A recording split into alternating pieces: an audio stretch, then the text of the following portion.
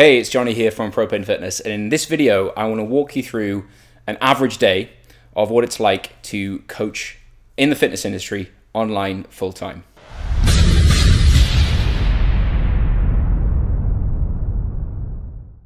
Dexter is responsible for all of the audio and lighting upgrade.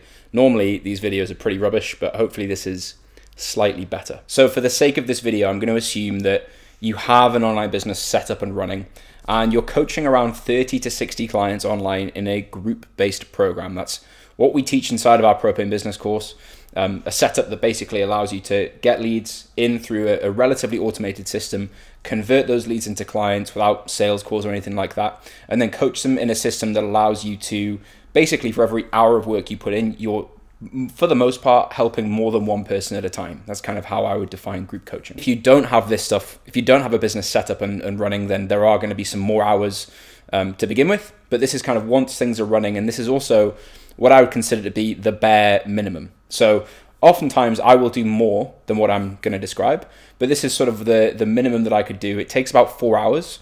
And if I wanted to, if I'm going to take an afternoon off, or maybe if I'm just busy and have other things to do in the rest of my life, I'll kind of work between 9 and just after 1 o'clock, get all this stuff done, and then I can enjoy the flexibility that online coaching provides. One of the false concepts that's talked about a lot is that this can be done completely automated. There's no need for any human interaction, that you can literally do this from a beach in Bali. I'm sure some people do manage that, but we run things like a real business, I suppose. So I quite like to work in it, right? I'm not really looking to not work. I quite enjoy working in the business and on the business. But I think what is important is that if you need the flexibility and if you want more flexibility, there is that option to do that. So the first thing that I do is I check our kind of business marketing dashboard. So the way that we run things in Propane Fitness is we are largely reliant on paid traffic. We do some organic bits of content, things to complement that, but we aren't reliant on bits of organic content to generate leads and generate interest for our programs. So I keep things in a spreadsheet. I used to be an accountant, so I suppose it's those tendencies coming out. But I'm always looking at our cost per lead, our cost per sale, our cost per click. Are things converting how they should be? And are we getting customers in regularly? Are we getting leads regularly? I think one of the reasons why people apply to work with us inside of our business program is that we probably are a little bit different in that respect. We don't really rely on things that are hard to control. So one of the problems with organic posting free content, getting DMs and things like that, running your business in that way, it's very hard to rely on. It's very fragile, very unpredictable. You'll have some good months, some bad. When you can view things at a snapshot and upload some data into a spreadsheet in 30 minutes in the morning, you can really clearly see like, okay, this is out of whack or this needs work, and then you can spend a bit of time fixing that or improving something. But generally speaking, I will spend the first 30 minutes of my day looking at our ads, making sure they're performing, looking at the kind of funnel performance, sales funnel performance, and making sure that's working as expected as well. So that's the first 30 minutes of my day. Next thing I do is I will write 1 to 2 marketing emails. So if someone goes through our sales funnel and doesn't buy, the main way that we kind of retarget them or build a relationship with them is through email. And I will typically send an email mostly every day, but sometimes it's down to 4 or 5 times a week if I am really busy. And in about 45 minutes, I can usually write 1 to 2 emails. Depends on who it's going to and how long the email is. But generally speaking, for the next 45 minutes, that's the next task. And the goal of those emails is to bring people who weren't able to work with us in the first interaction for whatever reason. Maybe they were going on holiday and couldn't devote time to fitness and nutrition or didn't want to. Maybe it's a price objection or a cost reason. Maybe they just don't trust us enough, right? So once a month or sometimes a bit more frequently, I offer them a chance to join our Propane Protocol program, or we have a 28-day program as well. And that's how I communicate with our leads and people who are in our customer pipeline. So the next 45 minutes are spent writing 1 to 2 emails. The third thing I do is I will go through our client Facebook groups, which is one of the points of contact that clients have with us who are being managed in our group coaching programs.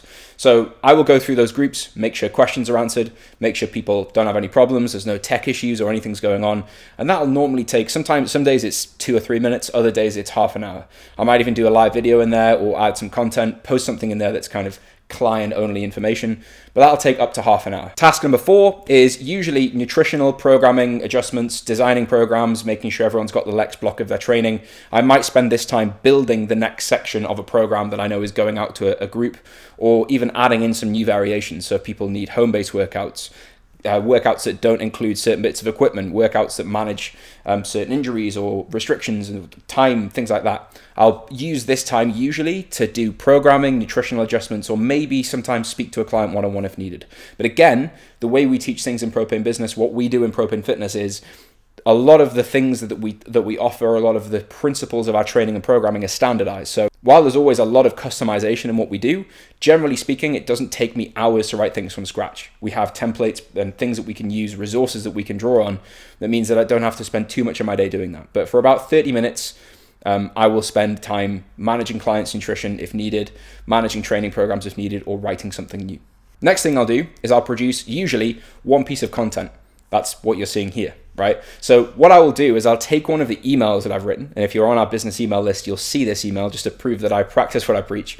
So I'll take an email that I wrote, a topic that I picked from our content queue that I wrote an email about, and I will put that into another kind of media, right? So I'll record a podcast about it, I'll do a video about it, might post it on our Instagram, but generally speaking, I try to put content on search-based platforms. Now, the reason for that is, if you make a podcast that does really well, if you make a YouTube video that does really well, or write an article that does really well and put it on your website, that will then continue to get more traffic and attention over time without you having to constantly maintain it. Right? So we have a few fitness podcasts that are still bringing in organic inquiries without us having to do anything. We have a few YouTube videos that bring us inquiries without us having to do anything. And we have a few articles that you wouldn't believe that how specific they are that are still bringing in opt-ins. People are using our calculator. People are signing up for our services and organically inquiring about what we do because of bits of content we created. So generally, while we do play around with Instagram a little bit, we try and post content to search-based platforms. So I'll spend the next 40 minutes of my day taking one of the emails and transferring it into another content medium, usually video or audio, podcast or video. And then the final thing that I do, which I'll usually spend about an hour on, is just kind of buffer, admin, general work, right? No matter how focused you are, no matter how planned you are, things always crop up, right? I'll typically have to spend more time clearing emails than I'd like. Things might go wrong during the day that I have to pay attention to. Things might need fixing or need my attention. So generally an hour a day I'm spent kind of fighting fires, doing things that aren't necessarily super important that I probably should give to someone else or all that sort of stuff, right?